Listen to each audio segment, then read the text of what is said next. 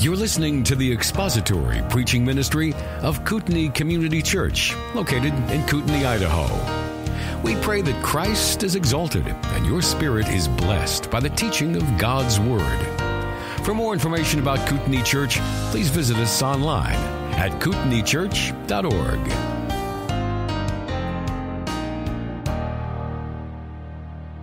A couple of things you need to know about me. Number one, I am an evangelical Christian.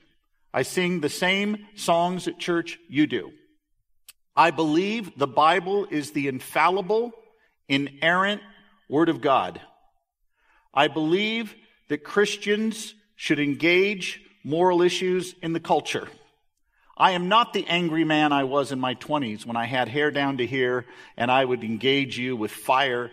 No, I've thought about this issue a lot more deeply than I used to, and I want you to know that I appreciate the fact that pro-lifers are presenting thoughtful, insightful contributions to this debate. What I want to do today is present to you 5 reasons why the pro-life position fails. And then I want to hear from you. And I want you to know that I'm going to avoid much of what you're used to hearing on the street, much of what you hear from Planned Parenthood or the National Abortion Rights Action League. And I'm going to present a cumulative case where the weight of these individual arguments I'm going to make, taken together, that cumulative case, presents, I believe, a powerful rebuttal to the pro-life position. And here, in summary, is what I'm going to argue. The pro-life position fails 5 ways. Number 1, it fails the intuitions test. And I'll explain what that means. Number 2, it fails, surprisingly you might find, the scientific test. Number 3, it fails the philosophic test. Number 4, again this will surprise you, it fails the theological test, what I would call the biblical test, the exegetical test. And finally, it fails the sociological test, the common good test. Let's talk about the intuitions test up front. Now, intuitions, just to be clear what we're talking about, we're not talking about hunches. We're not talking about things we just have a gut feeling about. We're talking about moral truths that are immediately aware to us. We are aware of them without even having to put forward a syllogism to defend them. And I believe that the pro-life position fails that test. So let me give you an example right up front. You are in a burning research lab. In this corner over here are 1,000 frozen embryos. In this corner over here is a 6-year-old girl. The building is an inferno. You do not have the ability to save both. You can only pick 1,000 embryos, 6-year-old girl. Where are we all going? How many of you are going for the 6-year-old girl? Can I see your hands? All of you. What does that say about our intuitions, about embryonic life having the same value as that 6-year-old? Nobody hesitated when I asked, where are we going first? Everybody said right away, 6-year-old. That tells us something that pro-lifers, even in their own behavior, rather than just their rhetoric, don't really believe the embryo has equal value. Because if you did, you would certainly consider saving those 1,000 embryos. But you don't. You pick one 6-year-old girl over 1,000 embryos that you claim are human, every bit as much human as that 6-year-old. But you don't save the embryos. You save the 6-year-old. That says something about our intuitions. Here's another example at the intuitional level. How many of you believe abortion is murder? Can I see your hands? Do you really believe that? If you were witnessing a neighbor preparing to murder his toddler in the front lawn in your neighborhood, and the only way you could stop him was to pick up a gun and use lethal force, would you shoot your neighbor to save the 2-year-old? If so, let me see your hands. If you believe abortion is equivalent to killing that 2-year-old, why have you not picked up a gun to stop abortion? Again, at the intuitional level, our behavior is defying our rhetoric. We don't really believe what we say about this. We say it, but we don't live it. Why wouldn't you pick up a gun? Here's another issue. Many of you claim to be pro-life, but are you truly pro-life in terms of all life? Do you have the same ethic for the homeless man, the refugee, the illegal immigrant, as you do an unborn human being? Are you really truly pro-life, or is it just that you're against abortion? Another intuitional test. God forbid, but imagine your own daughter is raped at age 14 and pregnant. Would you really force your own daughter to go through with a pregnancy that could psychologically destroy her if she were to continue with it? Would you really force her to do that? If your intuitions say, wait a minute, I'm not quite sure, might that again suggest to us that there's a wide gap between what we say about the unborn and what we actually believe about the unborn? Another thing, are you willing to prosecute consistently what you call murder? How many of you think someone who murders their 2-year-old ought to be prosecuted legally? Can I see your hands?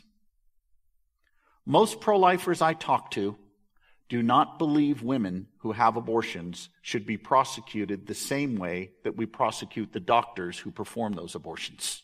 They want to give the woman a pass.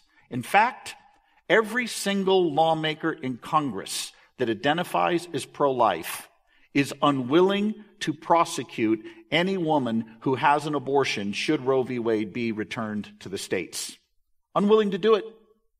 What does that again say about our intuitions, about what we say about the unborn versus what we truly believe and behave about the unborn? I think there's a wide discrepancy there. Secondly, pro-life fails the scientific test. The pro-life argument is that every time you have a union of sperm and egg, you have a distinct, living, and whole human being. Well, here's a problem with that argument. First of all, you can have a situation where we have a union of sperm and egg, an embryo is formed, but it morphs into a molar pregnancy. These are not embryos at that point. They become tumors, and the tumor material is evident. When the embryo is finally discharged, you don't have a complete organism. You actually have teeth, hair, bone material kind of in a scrambled egg thing all together, but no living embryo. If it's really true that the union of sperm and egg automatically results in a living human being, how do you explain molar pregnancies where we don't have a human being? We've actually got a tumor that we're dealing with. In addition to this, there's the issue of twinning. An embryo can split into two up to 21 days after conception. How can we claim there's a distinct, living, whole human being when that embryo can split into two? Another problem with the pro-life position. They say the embryo is alive from the beginning. I got news for you. Every cell in your body right now is alive. Every cell in your body is alive. Sperm and egg are alive. Sperm and egg are alive. Life is a continuous process. It doesn't begin just when you begin. Life has been here for millions of years. It's a continuous process. And we are part of that stream of life. Then there's the issue that women don't grieve miscarriages the way that they grieve the deaths of newborns and older children. I know some of you have suffered miscarriage. I know some of you have felt that pain. But honestly, for the vast majority of women, the pain of losing a 2-year-old is way different than losing an embryo. Again, that speaks something to us intuitionally. Philosophically, point 3, again, this is a cumulative case. There is a difference between biological life on one hand and biographical life on the other. A difference between human and a difference between persons. My argument is this: it is possible to be a human and not be a person with rights. For example, unlike some pro-choicers who say that you were just a blob of tissue back when you were an embryo, I don't say that. That was actually you back then. That was actually you. At the one-cell stage, that was you. You were not a blob of tissue, that was you. However, you can't assume that the you that existed as an embryo is equally valuable to the you that exists now as young adults and adults. And to give you an example of what I mean, I will bring my own son Eli into this equation. On my desk, where I have written my books in favor of abortion, there is a picture of my son Eli. The first picture shows him about a year after birth. He is struggling to learn to stand up in his grandfather's backyard. The second picture shows Eli the day he came home from the hospital after being born. He's got a turban on his head, looks like a turban, a blanket that's keeping his body warm. The third photograph is an interesting one. I keep it in my drawer. It shows Eli at 24 weeks before birth. The sonogram image is murky, but it's unmistakable. There's a hand bent back toward the mouth, thumb in the mouth. And I say to you that Eli in that picture is identical to Eli a year after he was born. It's the same little boy. However, the thesis that I advance is that it's perfectly permissible to have killed him at that earlier state when he was in the womb. Why? Because he did not have immediately exercisable desires. If you don't desire something, I'm not robbing you of anything valuable to you if you don't desire it. Fetuses, embryos cannot desire anything until around week 32 at the earliest. After that point, we can have a debate. But up till that point, there are no desires present until week 32. Therefore, ending the life of that unborn human being, and I will call it a human being, is not the same as killing a person with immediately exercisable desires. There is a difference between a potential human and an actual person. For example, if you were to have a kitten serum at your disposal that would turn kittens from non-rational animals to rational beings, and you have that kitten serum in your hand, are you obligated to turn the potential rational being into an actual one? Well, the answer is no. You could refrain from doing that. You are not obligated to do that. And I would also argue that if you're not obligated to turn the non-rational being into a rational being, you're also not wrong if you decide to interrupt that process part of the way through. Abortion is such an interruption. The mother who has the abortion has not killed an actual person. She's killed a potential person. But even if I'm wrong about all this, even if desires aren't what gives you your right to life, which I'm arguing it does, even if I grant that the unborn are human, even if I grant that they're persons with a right to life, abortion is still justified. Here's why. No one can force you to use your body to sustain the life of another human being against your will. I want you to imagine, to borrow an example from philosopher Judith Jarvis Thomson, that you wake up one morning and find yourself surgically connected to a world-famous violinist. He's been placed there by the Society of Music Lovers. While you slept, a database check was conducted worldwide, and it was determined you alone have the blood type that could save his life. So while you were sleeping, you were kidnapped, taken to the local hospital, and surgically connected to this this world-famous violinist that had been flown in so that you could save his life. After 9 months of being hooked up to you, he will be over his pathology, and he will be over his illness, and you'll be free to detach. And as you're waking up in the morning, the hospital staff says to you, listen, we're really sorry this happened to you.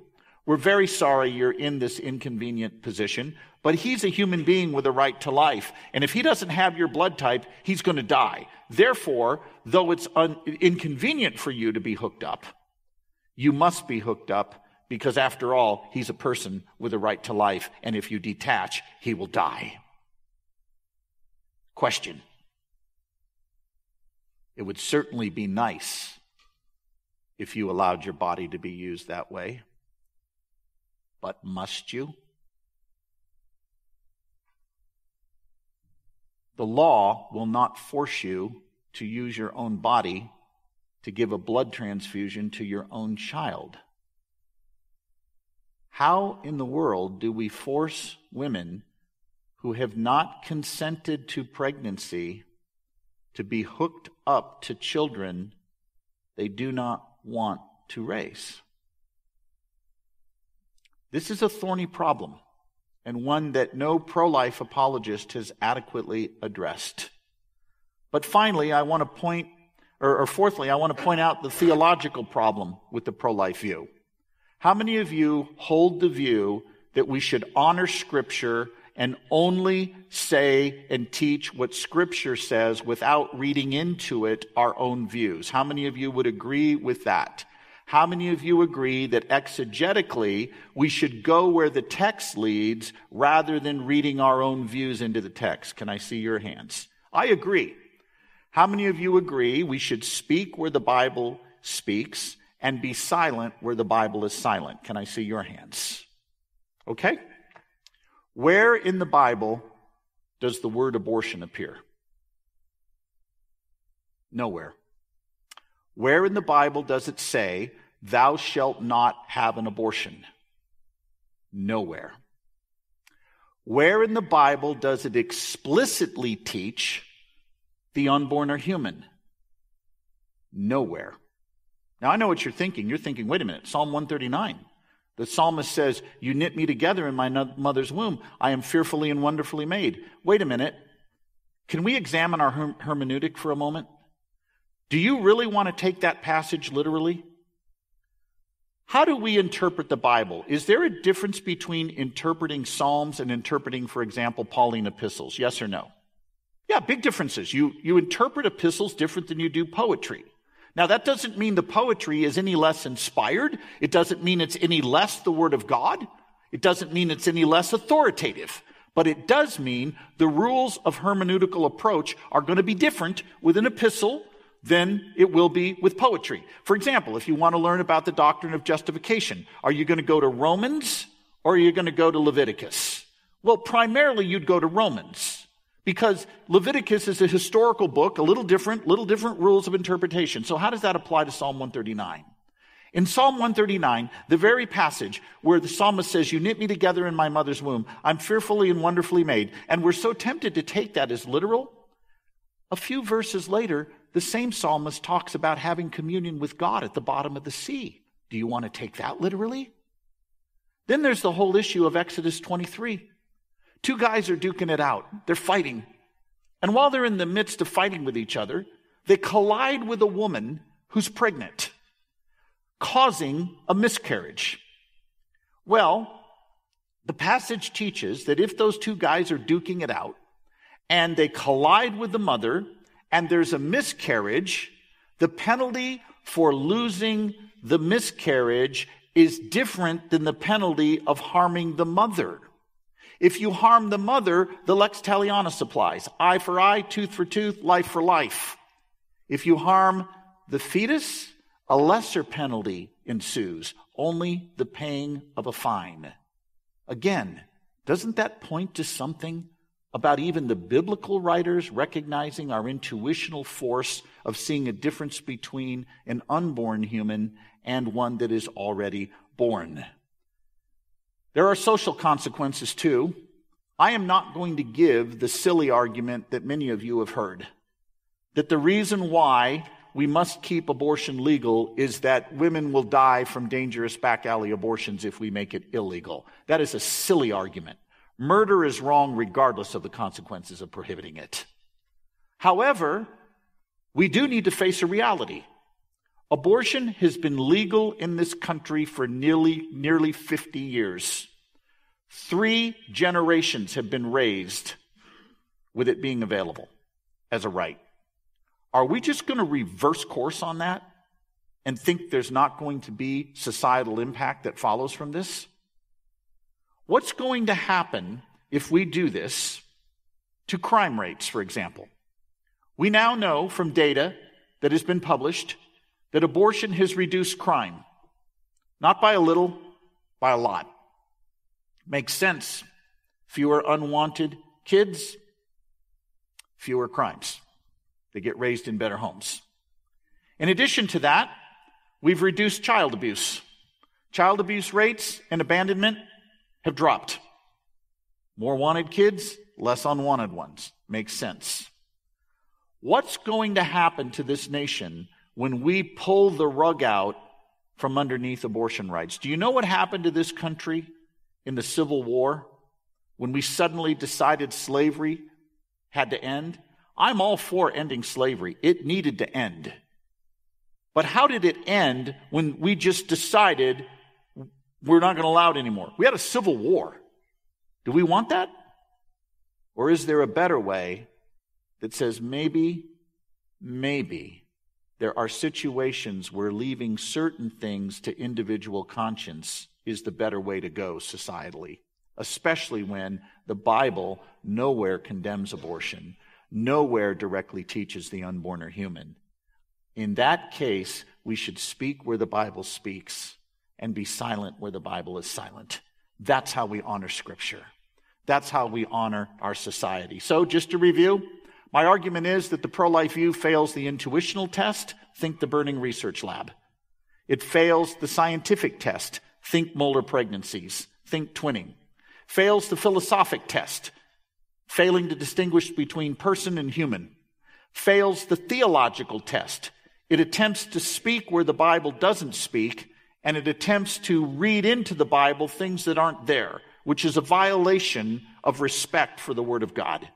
And finally, it fails to recognize the sociological test, that there will be implications for making abortion illegal that will not be easy for our society to navigate. All right, that's my case. I would love now to just take your questions, anything you'd like to ask me about what I just said. I'll be happy to try to entertain your question and give the best answer I can to anything I said. So who would like to ask a question? Or, by the way, you're free to disagree with me. You'll be wrong, but you're free to disagree with me if you wish. Yes, sir. Question. In some states will charge the murder of a pregnant woman. They will charge the offender with 2 counts of first-degree murder. Yeah. But only in some states. Right. Back to, the trial to, Yeah. the physicians that do this. Sure. The providers, but not the woman. Comment on that murder case where the society has made the distinction in some states that baby is worthy. Right. Somebody kills it, but not worthy when mother kills it. Yeah, you're making a valid point, and that is that the laws of our country are wildly inconsistent. You're correct about that. But here's the thing. In many states today, a mother who kills her newborn escapes with no legal prosecution at all. So we need to be very careful that we don't build our case strictly on legal penalties in this case. We need to be very careful we look beyond that. So I understand the cognitive dissonance that can go with, hey, the law says, for example, that you can't kill a fetus in the womb if you're a drunk driver, but you can if you're an abortionist. I get how that feels weird to us, but our laws are full of holes like that, where there's weird implications of it. And killing newborns is one of those. Good question. Thank you. Who else would like to raise a question? Dr. Zeke is very friendly, so you do not need to worry that he's very tolerant. And you'll have to wave at me because I have got, yes, sir. You say there's no theological basis for it. You refer to the unborn as a human being. How do you reconcile that with thou shalt not commit murder? Well, I totally agree the scripture teaches thou shalt not commit murder. But murder is defined as the unjustified killing of human persons. The Bible doesn't teach all killing is wrong. It teaches that it's wrong to intentionally kill image bearers. Persons are image bearers. Mere human biological life is not an image bearer. Did you have a handout or was that a stretch? That was a stretch. Okay. Who else? This room is getting very quiet.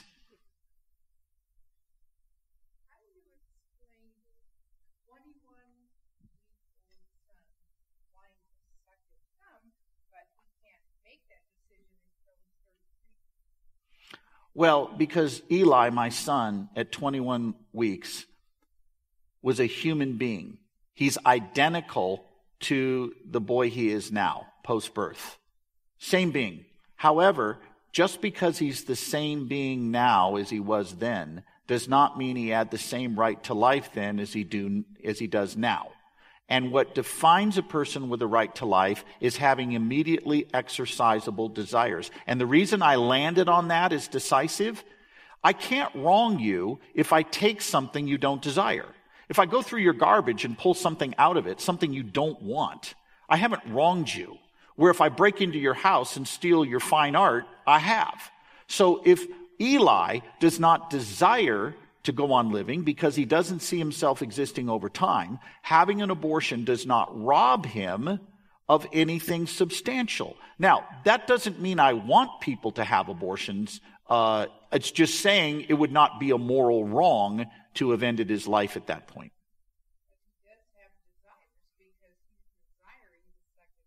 No, he doesn't. He has instincts. To have desires, you have to have belief and judgment. You have to believe something is the case, and you have to make a judgment that you either affirm that current condition or you want something different. You can't have desires without belief and judgment, and fetal brains lack organized cortical brain function capable of supporting desires until at least week 32. I saw a hand down here somewhere. Over here? Yes.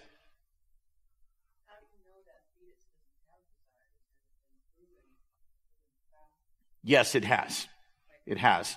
It has been proven that even newborns lack desires, that even 1-year-olds lack desires. And I can point you to a study in the New England Journal of Medicine pointing out that organized cortical brain function does not come to fruition in a way that would present an apparatus for desires until at least a year after birth. Now, having said that, I'm going to concede something here. My position entails that killing newborns is okay. I don't like it, but I have to be consistent with my own logic. If desires give you a right to life and you don't have them, my position says we haven't deprived you of anything you desire. So killing newborns in my position. Now, I draw a line at week 32 because I believe, practically speaking, we don't want to encourage late-term abortion throughout our country. It's tough on the woman. It's psychologically tough on the staff doing these abortions. So 32 is a reasonable drawing line point, but it's not because the child itself has intrinsic value at that point. It's just due to the consequences. Yes, follow up. Go ahead. So, any human that has no desire should be killed. Well, the difference is, a human you meet outside the womb once had desires in the past. That's different than them never having it to begin with. Why does a person have to have desires to not be killed? Well, like I said, if you don't desire something and we take it from you, you haven't been deprived of anything of value to you.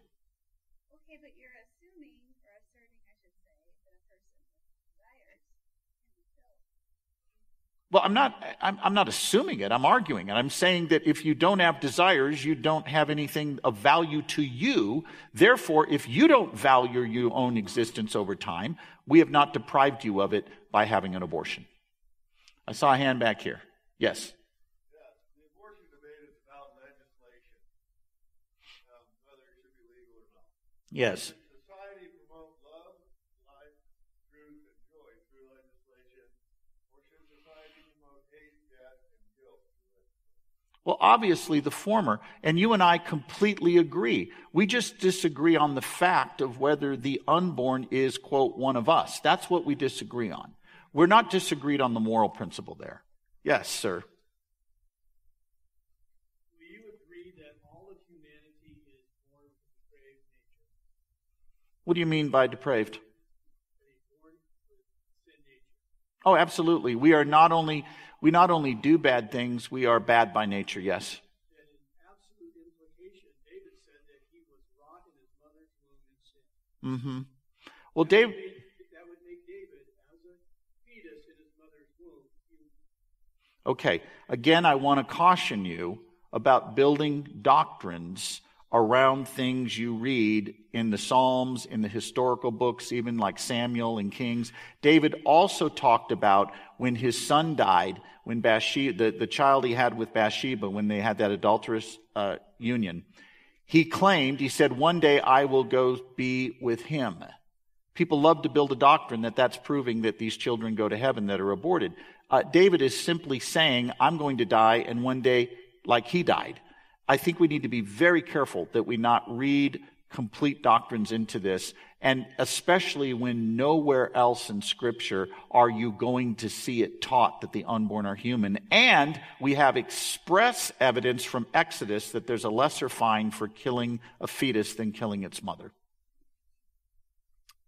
I saw another hand here. Yes, ma'am. So any child or adult who desires to end their own life, we should encourage that? We should not, because we do need to be careful to draw distinctions between ideal desires and what we'll call occurrent desires. Let's say, for example, you have a glass of water in front of you. It's laced with arsenic. You don't know it, though. You want a drink. It's a hot day, and you're reaching for that glass thinking you're going to get a drink of cold water. You desire it. I come up behind you and knock the glass out of your hand. One could say, I interrupted your desire for that water. You had an occurrent desire, one you thought was good, but actually it would have been very bad. You had a greater desire, though, an ideal desire to go on living that would override that occurrent desire for the drink. Do you follow my thinking on this? What I'm saying is the unborn have no ideal desires or occurrent desires whatsoever. So depriving them of their lives does not rob them of anything that they desire. One or two more, and then we'll go from there. Who has not raised a question that would like to? Yes, sir.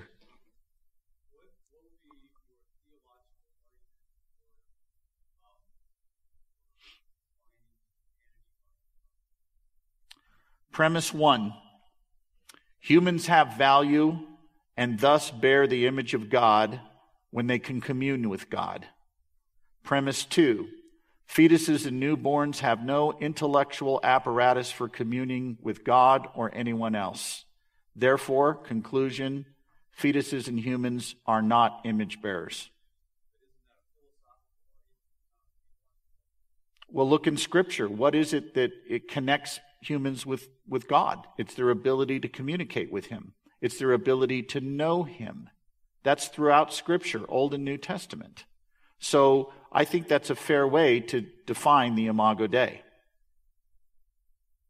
Yes, sir.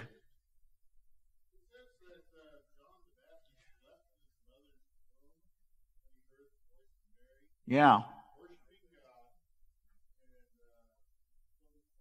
Yeah.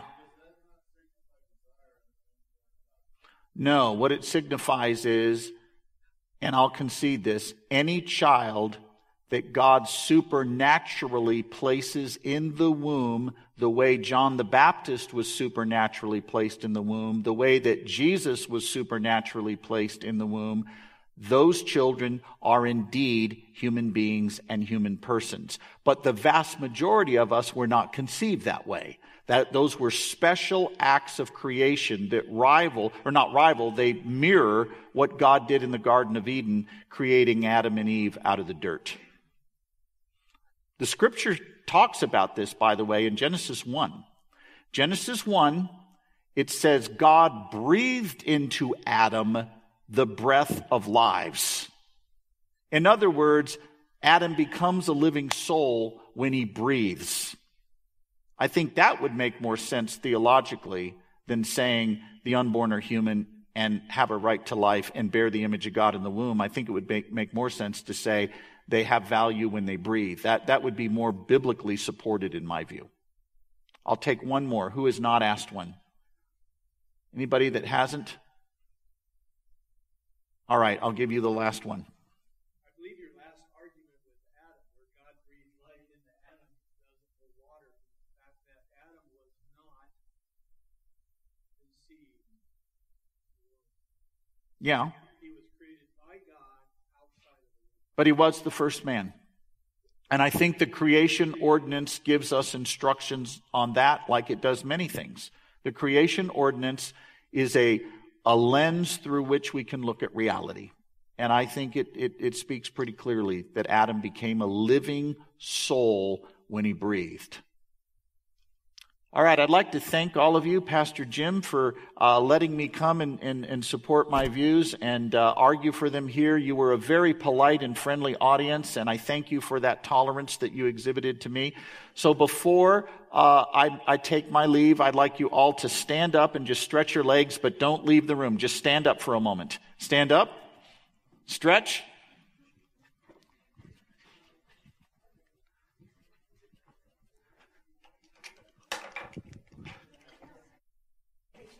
All right, sit down. Pardon me. Yeah. All right, so what was your view of Dr. Zeke? Was he sort of persuasive? There should have been a few things he said that threw you back a little bit. All right, how do you think you did responding to Dr. Zeke? Give yourself a grade. You didn't do too badly, actually. Actually, you know what?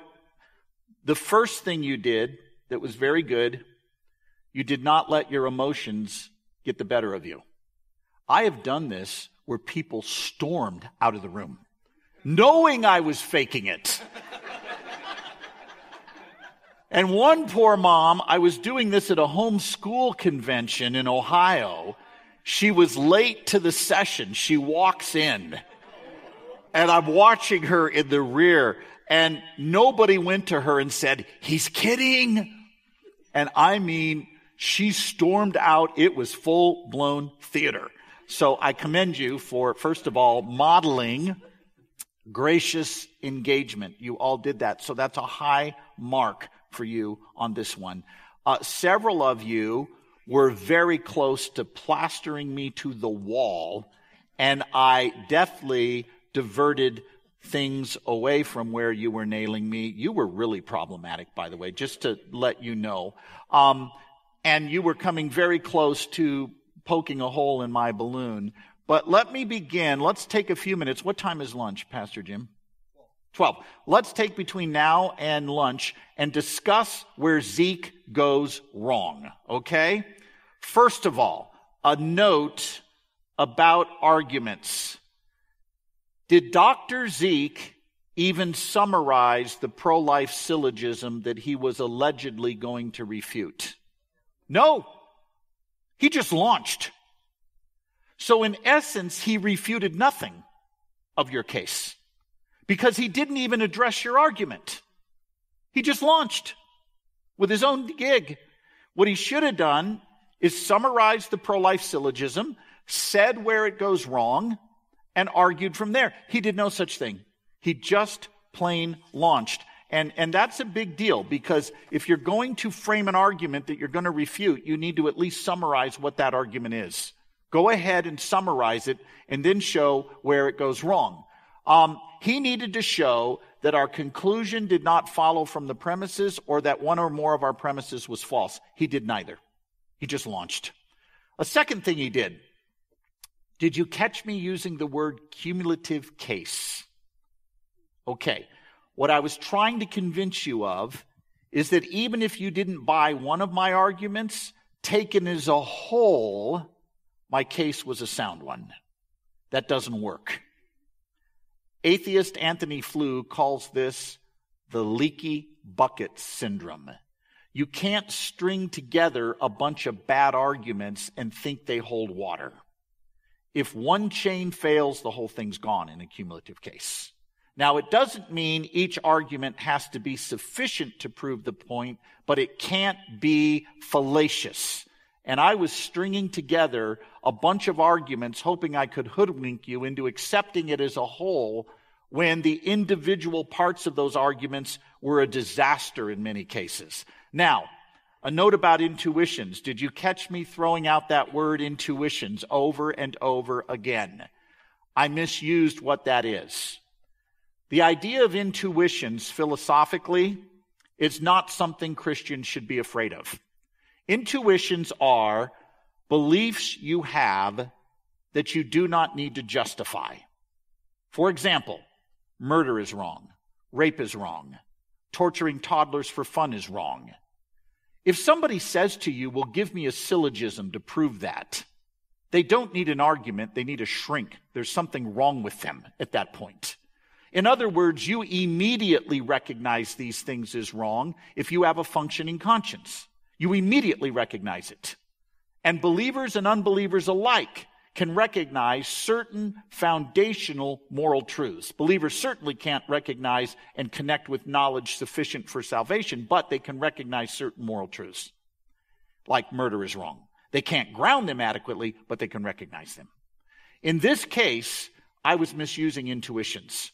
I was trying to make you believe that because your feelings were conflicted about saving a 6-year-old versus embryos, there was no moral truth to be found, and other than the embryos were somehow less valuable. That's a misuse of what we mean by intuitions in that case. So those are just a couple of things up front. Now let's talk about the burning research lab. Where does that go wrong? Did anybody begin to, since we now have done that, it's been a few minutes, can you sniff out some things wrong with that analogy? I was presenting that analogy to prove that abortion was okay. Does that analogy prove abortion is okay? Why not? Bingo! What does the analogy I presented pose as a question? Does it pose who we get to intentionally kill or who we ought to save first? Which? Who we ought to save. It tells us nothing about who we get to intentionally kill.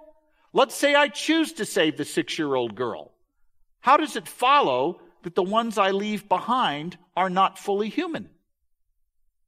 Suppose this building were on fire, and I could save all of you or my wife, Stephanie. Who is going to be toast? You're done. You're well done.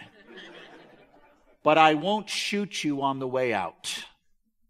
I'll save her first because I have duties to her as her husband I don't have to you. But it doesn't follow you're less human than she is because I save her first. By the way, will the Secret Service take a bullet for the president? Will it take a bullet for you? No. Does it follow the president is more human than you are because they take a bullet for him? No. It just means the consequences of killing the president are greater than you being killed, so they save him instead of you. By the way, the Secret Service will save the president over an entire city of human beings. Does it follow that entire city is less human than the president? No. Not at all. Let's change this, though, a little bit to where our intuitions might line up with the embryos. Suppose the choice were not 1,000 embryos or a 6-year-old girl. How about this? 1,000 embryos or 100 cancer patients in the final hour of life. They are dying. What then? Do your intuitions change a little bit? Do you start to think maybe the embryos might be the better choice? Yeah. What if they're your embryos? Does that change it a little bit? So this analogy doesn't prove at all that the unborn are not human or that we may intentionally kill them. At best, it would show we're inconsistent applying our ethic. It would not prove it's okay to intentionally kill innocent human beings. By the way, Why do we save the 6-year-old over the embryo? Because she stands a better chance of survival. Number one. Why do we save the 1,000 embryos over the 100 patients that are in the final hour of life? Because the embryos stand a better chance of survival. We do the greatest good we can given the situation confronting us in this case. I have good reasons for saving each of them without making a value judgment over which is more valuable. I'm not judging the cancer patients as being less valuable. I'm just saving the lives that have the best chance at survival. By the way, isn't this called medical triage? We do this all the time in medicine. Nothing new here. All right, any questions on the burning research lab before I move on to Dr. Zeke's other? How about the picking up the gun and shooting abortionists example? Boy, I was really bringing it on thick with that one, right? Okay. What follows from your belief that abortion is the intentional killing of an innocent human being? What follows? A, that you will pick up a gun and go shoot abortionists, or B, you will work to take out the machinery of death so unborn children are legally protected. Which of those two follows? B. B. By the way, this is nothing new. In World War II, the U.S., British, and Canadian paratroopers were dropped behind enemy lines just prior to D-Day in 1944. These Allied soldiers looked German, smelled German, smoked German cigarettes. They perfect German decor. Every one of those Allied troops believed what Hitler was doing was wrong.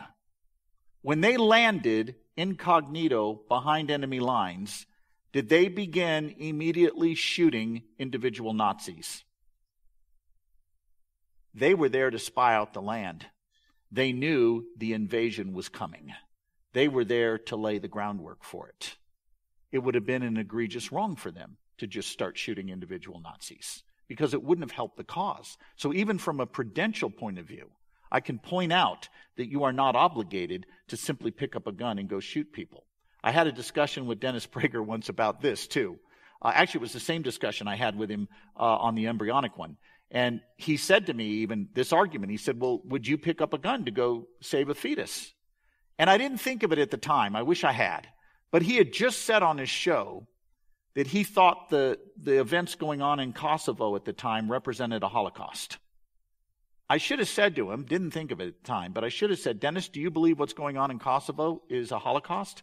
Well, of course. Have you picked up a gun to stop it?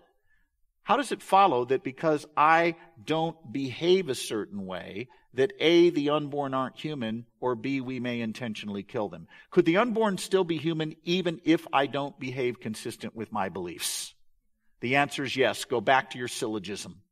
All Dr. Zeke did at that point is attack you personally. He did not refute your pro-life syllogism, which, by the way, he didn't even mention. All right, he also said, this guy was really interesting, this Dr. Zeke guy. He threw the whole life objection at you. You're not really pro-life unless you take on all these other issues. I said something about this last night, and I'll just revisit it very quickly. I believe the biggest threat internally to the pro-life movement right now is this belief that if we're going to be pro-life, we need to be whole life. I'm not going to name names except to say that their initials are Evangelicals for Life. They hold conferences where they bring in speakers who have no knowledge of the field on the abortion issue. They're not talking to students the way we are, who are telling the pro-life movement we need to diversify our efforts programmatically and take on the opioid crisis, take on poverty, take on refugees, take on immigration reform. All these things they bring up as if somehow, because we oppose the intentional killing of an innocent human being, we have to take all that on, when all of our pro-life organizations are flat broke. And as I said last night, Frederick the Great put it real well. He who fights everywhere fights nowhere. So what's a pro-life group supposed to do? Let's put this in real life practice. On Monday, are we to fight abortion? Tuesday, we're to deal with immigration reform. Wednesday, we do refugee crisis. Thursday, we do respect for the environment. Friday, we do the opioid crisis. Do you see how crazy this gets? I even asked this at a panel discussion when the gal said to me, well, your pro-life organization is too narrow. And she was a pro-lifer. I said, so what are you saying, Kelly? Are you telling me that when I give a pro-life talk at a Catholic high school, I get to spend 5 minutes on abortion, then I got to spend equal time on all these other issues? This is nonsense. Don't fall for it. And yet people want to put a job description on you that is utterly backbreaking. And it's not fair to the pro-life movement. They don't do this with any other cause, only pro-lifers. Dr. Zeke also said that your daughter, if your daughter were raped, would you really force her to give birth? Anybody want to comment on what is wrong with that particular argument in terms of our syllogism? What's wrong with it? Could our syllogism still be true even if I behave one way or the other? How does my behavior change the truth of the argument? Suppose I do the wrong thing and I take my daughter to have an abortion. Could my syllogism still be true even if I acted inconsistently with it? Of course. This argument does not refute the pro-life position. All it does is attack you for alleged inconsistency. That's all it does. It does not refute your syllogism. Remember our 3 words: syllogism, syllogism, syllogism. Now, Dr. Zeke also threw out the legal prosecution one. Oh, you believe abortion is murder? Are you willing to prosecute women who have them? All right. Give me a handle on this. Where does this whole argument start to unravel? Can you see a flaw in it right out of the gate? You're unwilling to prosecute women. Suppose I'm unwilling to prosecute women. What follows? Is my syllogism still true? Yes. So you still haven't refuted the pro-life argument. What have you done? Only prove the individual pro-lifer is inconsistent. That's the best you've done. Now, I don't happen to think you are inconsistent, so let me address this issue. Suppose you are told, oh, you're pro-life, you're willing to prosecute women who have abortions. If you make abortion illegal, you're going to prosecute them? You're going to put them in jail? Here's your answer, and it will stop them dead in their tracks.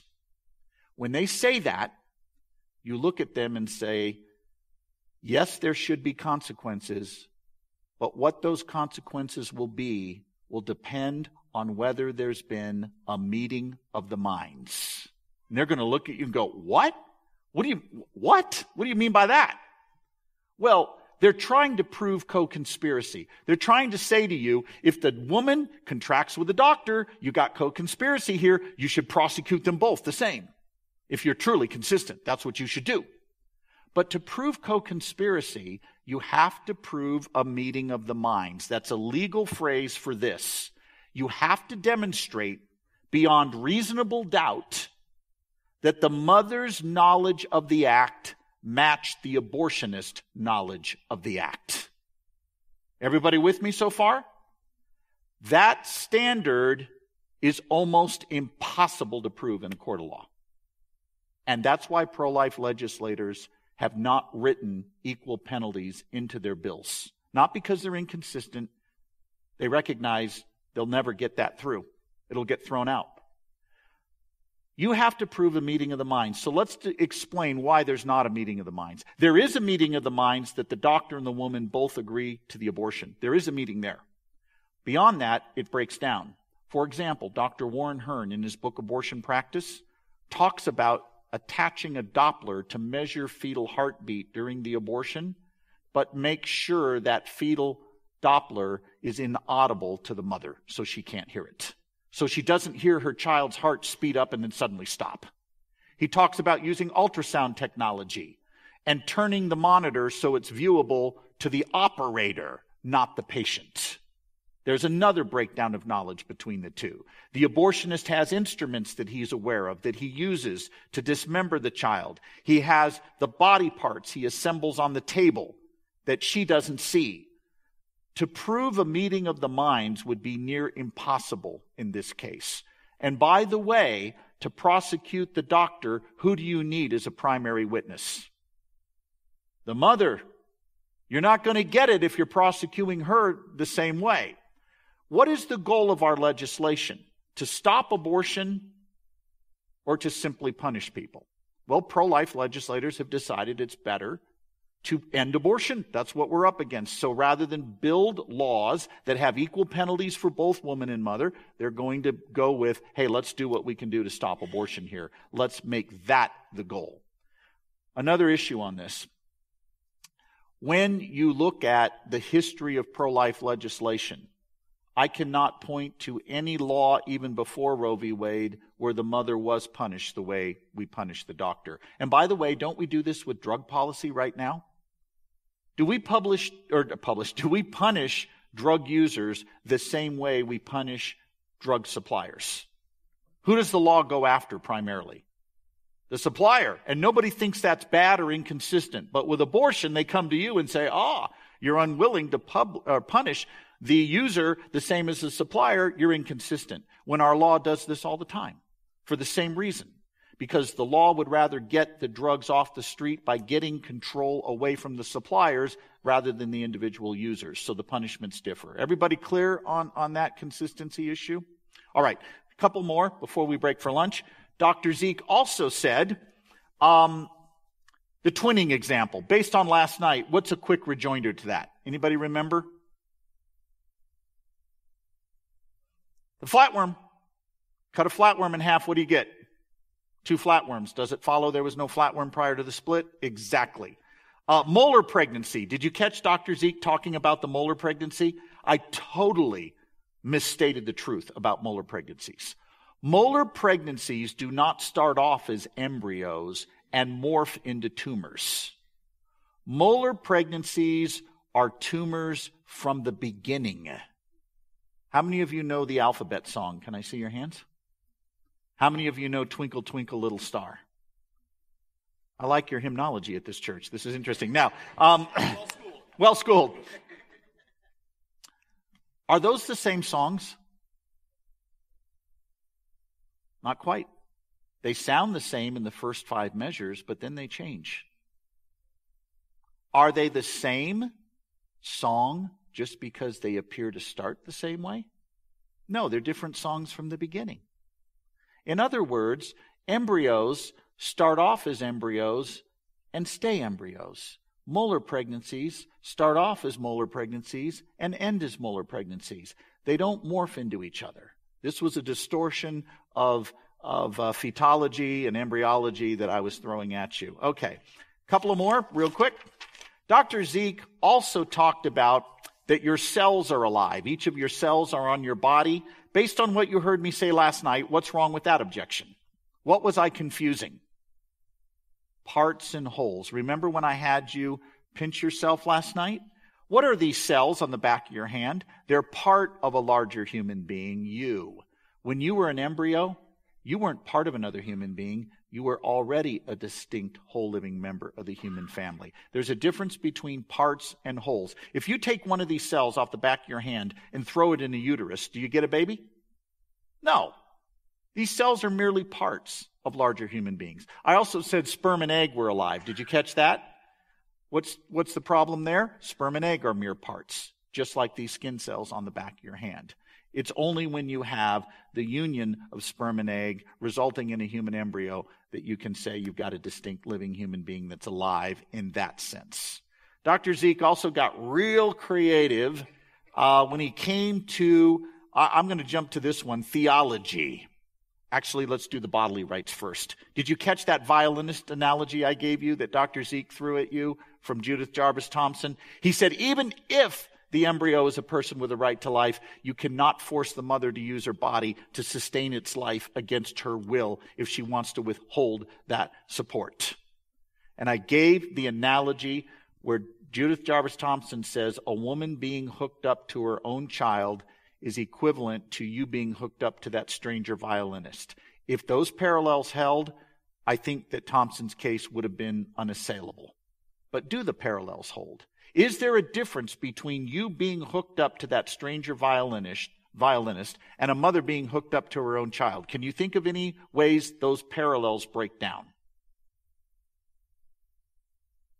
How are they not the same?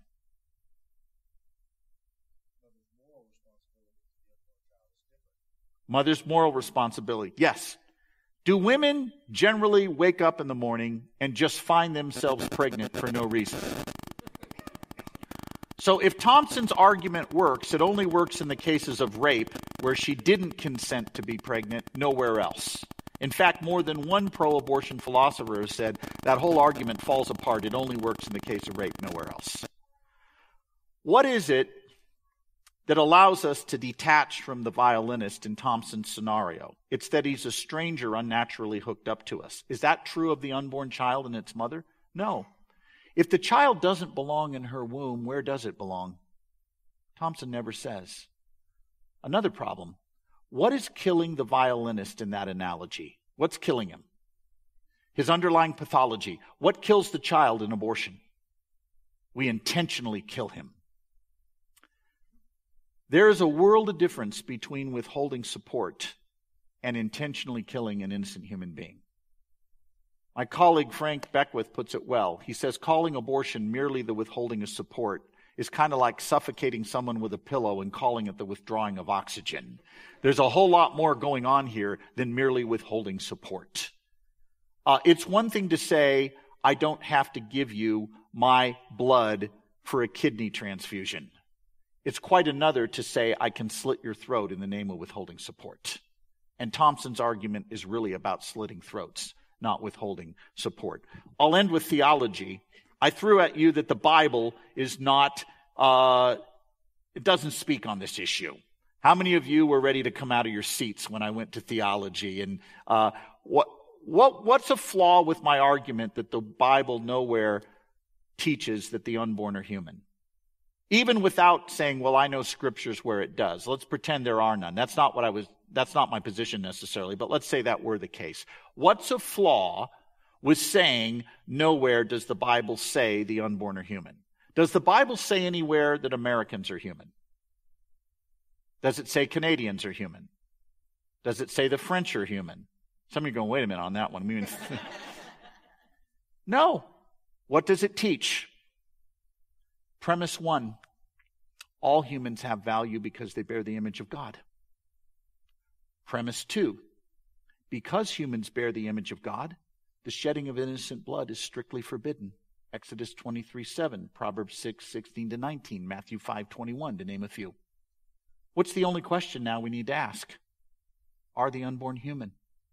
If they are human, the same commands against the shedding of innocent blood apply to them as they do everyone else. I don't need the Bible to tell me the unborn are human to know the Bible is pro-life, because the Bible says all humans bear the image of God. And we've already established that the unborn are distinct, living, and whole human beings. Oh, and I just love it when they say to me, well, the Bible nowhere condemns abortion. Here's your Columbo question. Are you saying that whatever the Bible does not expressly condemn, it allows? Does the Bible anywhere say, thou shalt not use neighbor for shark bait? It doesn't. Can you do it? No. We know better. Thank you for listening to the latest podcast from Kootenai Church. If you'd like to learn more about Kootenai Church or to donate to our church ministry, you can do so online by visiting kootenaichurch.org. We hope you enjoyed this podcast and pray you'll join us again next time. Once again, thank you for listening.